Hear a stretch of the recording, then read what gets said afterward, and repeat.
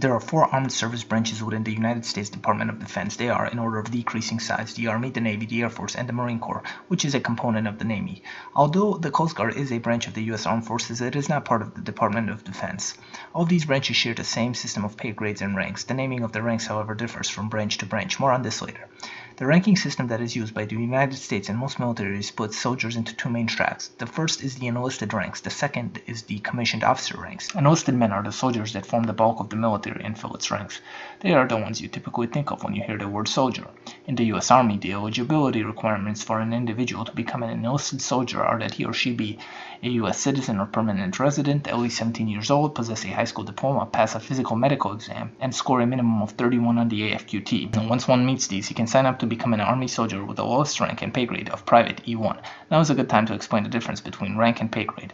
There are 13 enlisted ranks ranging from the lowest rank of Private to the highest rank of Sergeant Major of the Army, and 9 pay grades from E1 to E9. Rank and pay grade are not the same thing, but they are often used interchangeably because they serve a similar function. The difference is that certain pay grades contain multiple ranks which have different responsibilities and may outrank one another. For example, the pay grade E4 contains the ranks of Specialist and Corporal. A Corporal, strictly speaking, outranks a Specialist because he is the junior most non-commissioned officer, NCO, and therefore performs duties similar to those of the Sergeant, while the Specialist is the highest of the junior enlisted ranks and therefore performs tasks similar to those of the ranks below him. While both ranks contained in the E4 pay grade can be promoted directly to that of E5, the Corporal laterally outranks the Specialist even though their pay is equal and even though a Specialist can be promoted directly to Sergeant and thereby outrank the Corporal. While two ranks can be contained in the same pay grade with one rank outranking the other, a higher pay grade always outranks a lower one. The highest rank that an enlisted soldier can achieve is the E9 rank of Sergeant Major of the Army. The U.S. Army has only one Sergeant Major of the Army at any one time, and he is its highest ranking enlisted member. Those who achieve this rank have typically served around 30 years in the Army. To be promoted up the ranks of the Army, besides doing one's job right, one must meet two main time requirements. The first of these is called time in service, TIS for short, and it refers to the total amount of time a soldier has spent in the Army.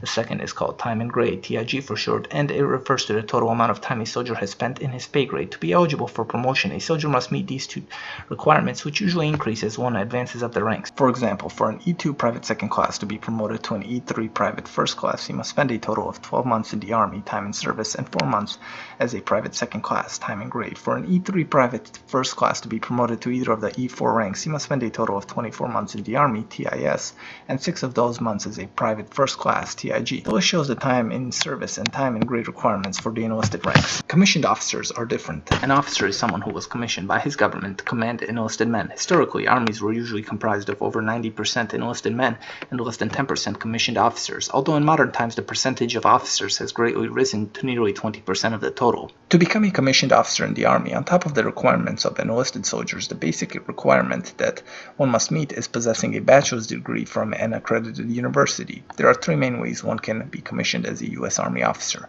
First, one can attend the military academy at West Point, earning a bachelor's degree there and getting a commission. Second, one can graduate from an ROTC program at his university and gain a commission. Third, one can go to Officer Candidate School, OCS, after obtaining a bachelor's degree as a prerequisite to enter OCS. Completing any one of these 3 routes will end in the same result, a commission to become an officer in the Army, namely a second lieutenant, which brings us to officer ranks. A commissioned officer outranks all enlisted ranks, period. That means that the lowest officer rank of 01 second lieutenant, who just entered the Army, technically outranks the senior most enlisted E9 Sergeant Major of the Army who has spent around 30 years as a soldier. As in the enlisted ranks, the first 2 officer promotions are given automatically to virtually everyone once they have met the time and requirements in rank to be promoted. An 01 second lieutenant will be promoted to an 02 first lieutenant after serving for 18 months time in grade, and an 02 first lieutenant will be promoted to 03 captain after serving 24 months time in grade as first lieutenant. After this, promotions become competitive, with the top 80% of captains that have met the time in grade and time in service requirements being promoted to the 04 rank of major. It typically takes longer to be promoted above the rank of captain because promotions are no longer automatic but competitive, and because militaries like pyramid structures, the percentage of people getting promoted decreases as the rank gets higher. For example, 80% of qualified captains are promoted to majors, 70% of majors are promoted to lieutenant colonels, and 50% of lieutenant colonels are promoted to colonels. To be promoted above the rank of captain, the time in grade requirement is 3 years. The ranks above captain have a time in service requirement as well, but their TIS requirements are allowed to vary by a year or 2 depending on what positions the Army needs to fill. For example, the minimum time in service requirement for a captain to be promoted to major is usually 10 years of service, but it may be 9 or 11 years depending on the Army's needs. And now the generals. Unlike the ranks below 07 Brigadier General, the general ranks of 07 to 010, collectively known as the flag officer ranks, require a presidential nomination and congressional approval to be promoted to. Furthermore, they are extremely limited in number, constituting less than 1% of all career officers. One is usually only promoted to the rank of a flag officer once a flag officer retires or is promoted. Their total number is set by congressional statute, which in recent years limited the number of flag officers to a total of 962 for the entire military. Of these, 316 were allotted for the Army, 223 for the Navy, 271 for the Air Force, and 82 for the Marine Corps. Although the total number of flag officers allotted by Congress varies from year to year, the number is relatively steady.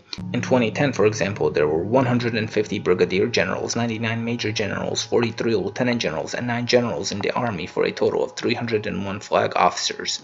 Lastly, there is a rank between enlisted men and commissioned officers. These are the warrant officers. They are officers by warrant instead of by commission. Warrant officers are single-track specialty officers with technical expertise in a particular field.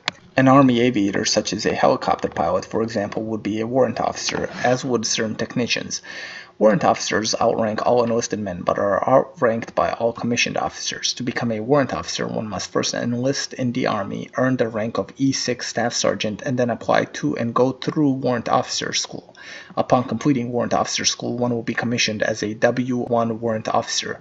All branches of the armed services employ warrant officers except the Air Force. However, the requirements to become a warrant officer slightly differ across the service branches.